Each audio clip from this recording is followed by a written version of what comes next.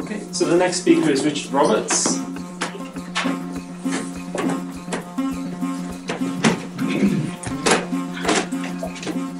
So Richard's going to talk about a C++ header for a color library. Right. This is going to work.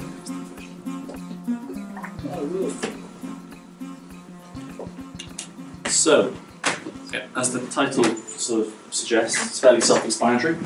So this research here, well, say research, this is more of sort of the product of going through and completing just finished my PhD. And this is, sort of the product of going through and producing, a soft visualization package, and then moving on to the next one, then moving on to the next one, and realizing there are lots of things you can sort of generalize into a library. Just to save time in future software projects. So this is a color map management library. Called it Spectrum. So I feel it's a snappy name, but it actually began, I think it was 2015. I was rewriting a very bad piece of code that I wrote, piece of software that I wrote. And it was, I think Bob had asked me to implement a proper color management system into it, because up until that point I've been doing a very sort of rudimentary, bad methods of mapping color to my software.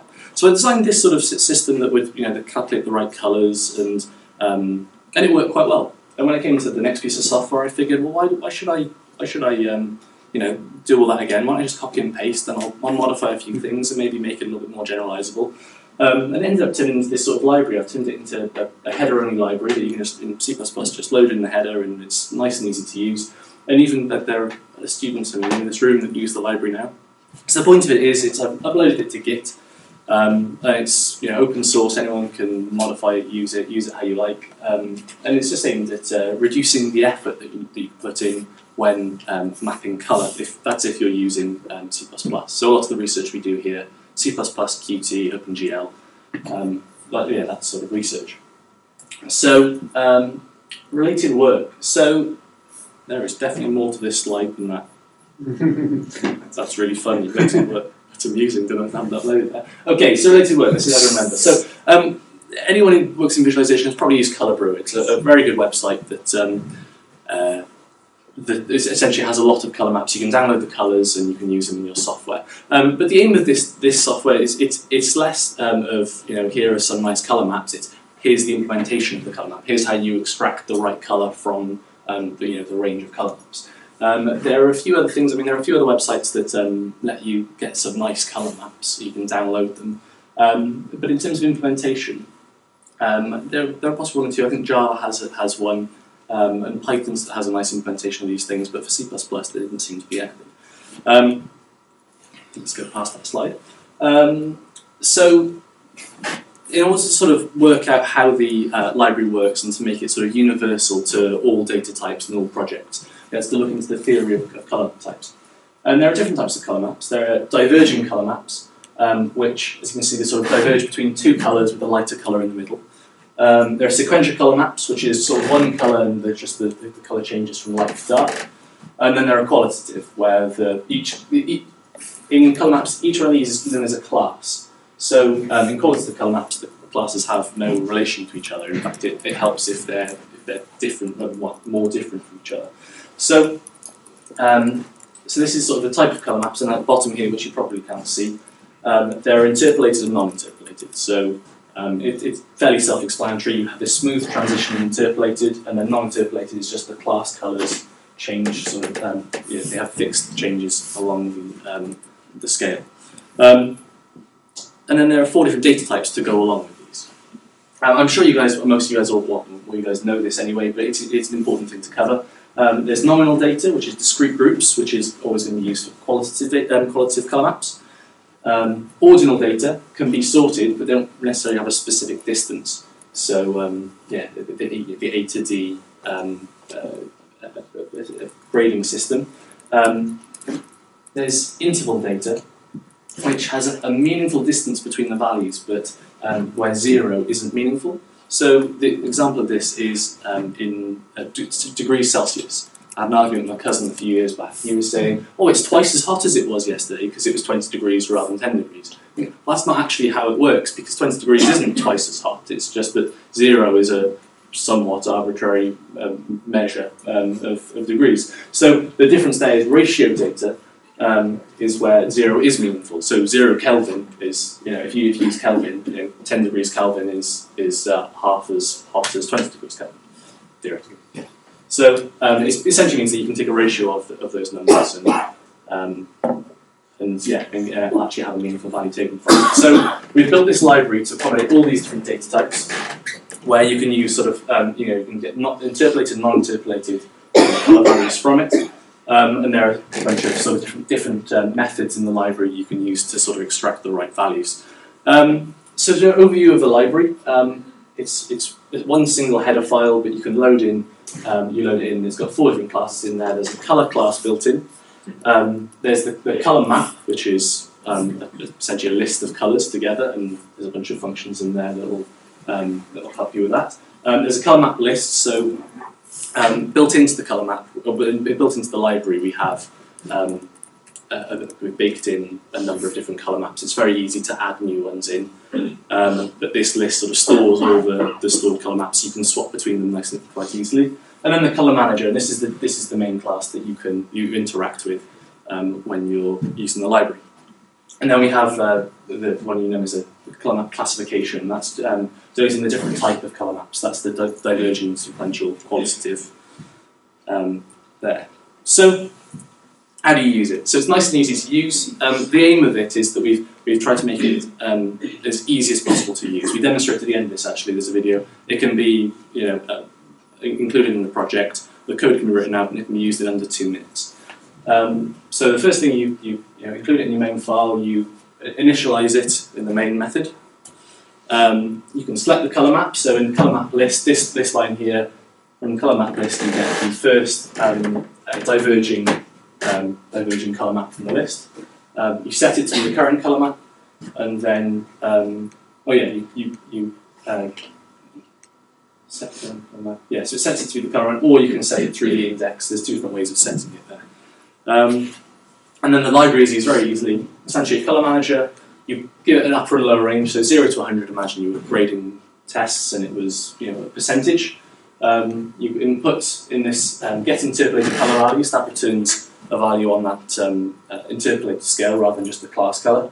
So 27, between 0 and 100, and it will return the color of the current color map. So it's nice and simple. In literally just these lines of codes, you've managed to get the right color from the color map. And there are lots of different ways to get this, get the color value. So I should then get interpolated color, which returns sort of an individual point here. If it's the class color, it'll sort of say, if it's 27, that color there and that color there is slightly different, so it will return the whole class color rather than the interpolated value.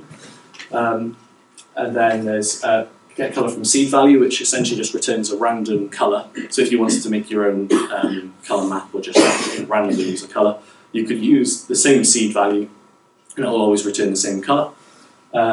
Get color from index, so this returns the color based on the index in the color map. So say there were 20 colors in your color map and you wanted the 3rd one, you could do that.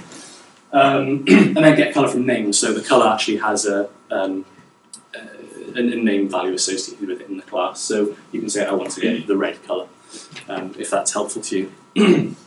And then when you use the color, it's very easy to get. So say color was stored in as C, get in R, and that's the RGB, and it gets that RGB values. So the int is if you get that, you can also get the float values as well, where just get R, get G, get B.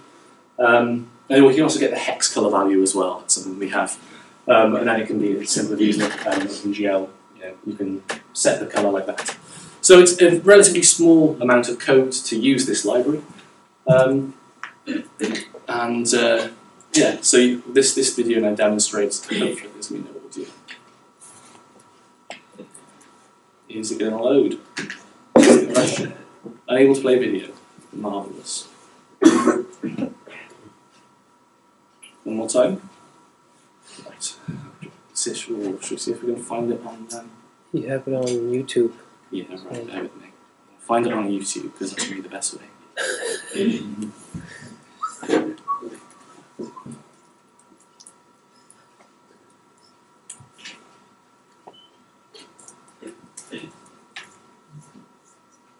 Yeah.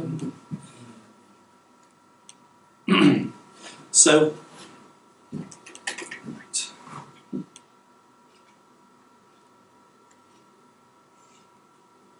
Okay. Oh wow, that is bad.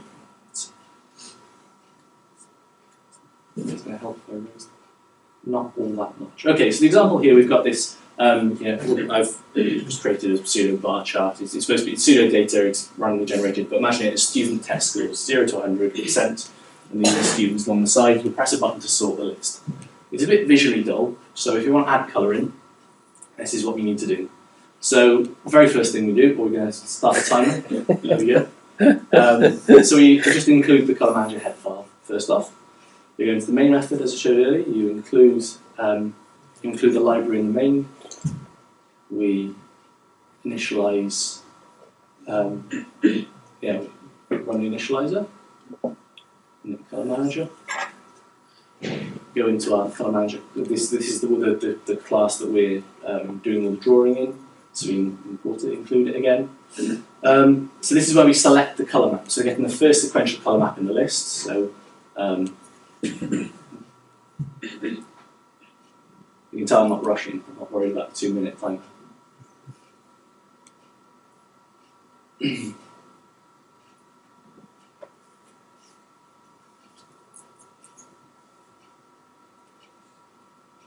There we go. So that's the first one, and then we set that to be the current colour map.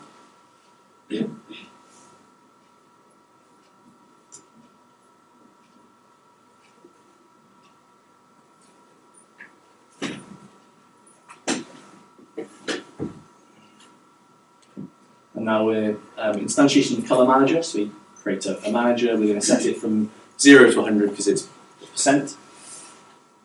And then we get the right colour, so the colour is saved in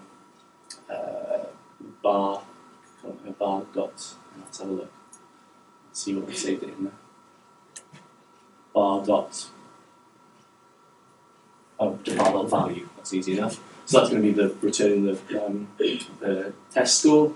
And then we're just setting the colour value, col.r, col.b, or GB. Nice and simple. We're going to do it. 1 minute 57. There we go. So if you run that now, one take as well. That was. That's good. Yeah.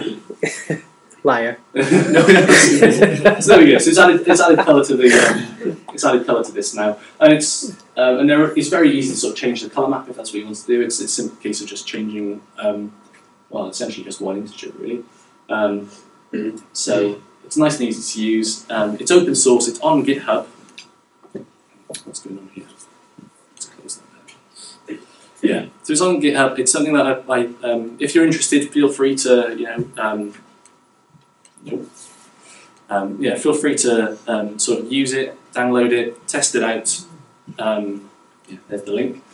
And we're going to plan to continue developing this. This is something that I think that if other students are using it, I keep getting Liam is very he'd like sending me saying, oh, there's something wrong here. I fixed it and we've updated it. So it is constantly being updated and constantly being used. If you go there, you can download that sort of test file, the test score thing.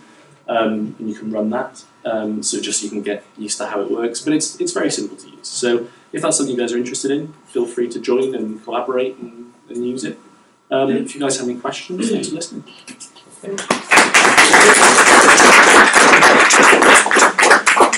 Okay. Any questions?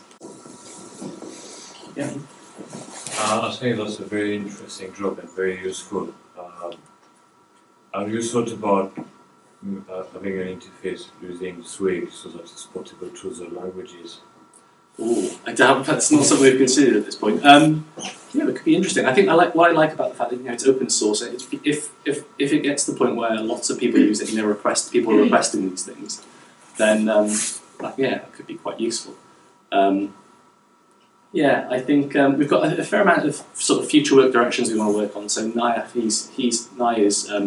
he's done some cool things with this library and added some new features in that I think that we want to add in eventually to the main library. Yeah, I think essentially that's that sort of thing. I think we will add in if people sort of request it. I think because it's obviously must be quite a big project to modify it, but that'd be good.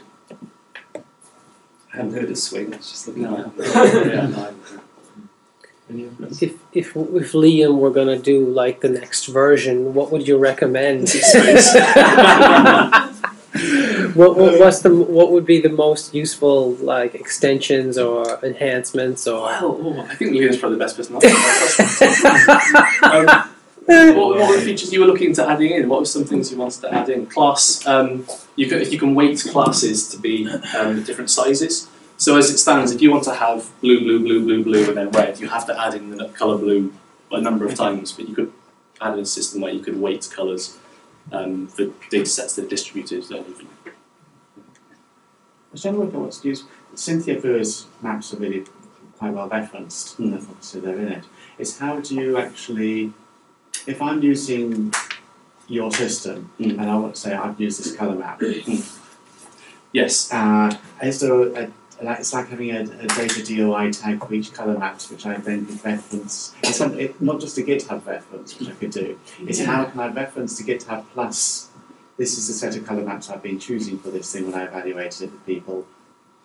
That sort of thing. So it's how to have a list. Yeah. Yeah. So how the way it currently works is that it's actually really easy to add new colour maps in. Yeah, it'd be nice to. Yeah. So Formulate that. Yeah. So currently, it's a case of. I get a unique number out from it. Yeah. So if you add your own colour map, you will get a unique number, and then that's there in the registry. That would be really useful. That'd be a cool feature, actually. So currently, it's a case of if I go on Colour Brew and I find the colour map I want, it's a case of copying and pasting these values, putting it into a block of text, and it just loads it in automatically. So it's something how to make it citable. Yeah, to make it. Yeah, that would be a really useful feature, actually. I like this. Keep on going. Yeah, good ideas. Any other questions? Just making a note of that one. My homework. Do you think you could like bring this to your new job and bring it like introduce it to Yeah, them? because my new job it's going to be C++, so I'm going to do some graphics work, so I may well do. Be interesting.